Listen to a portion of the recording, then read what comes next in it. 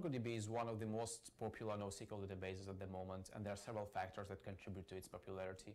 First of all, MongoDB is a document-oriented store, and for example, if you're working on the news website or blogging platform, you can think of MongoDB document as being an article or blog post on your website with attributes like content or tags assigned to it, date it was created, and the author who wrote it. MongoDB documents are very flexible, they can be changed and extended, they are easy to manipulate within most of the popular programming languages these days, and it's easier to write applications for MongoDB because developers don't have to manipulate SQL within their code anymore.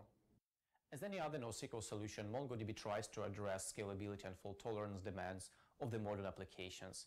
For example, you can use various application schemas with MongoDB where you copy your data into multiple servers, which allows you to handle the failure of one or more servers without losing your data.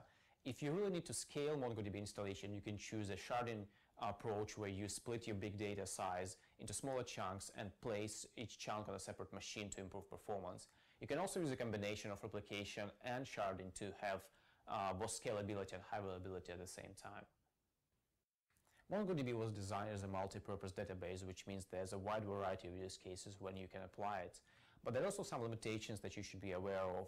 For example, flexible document structure should be really approached with caution because having to maintain multiple versions of the same documents within your application can make it very hard to maintain or develop new versions.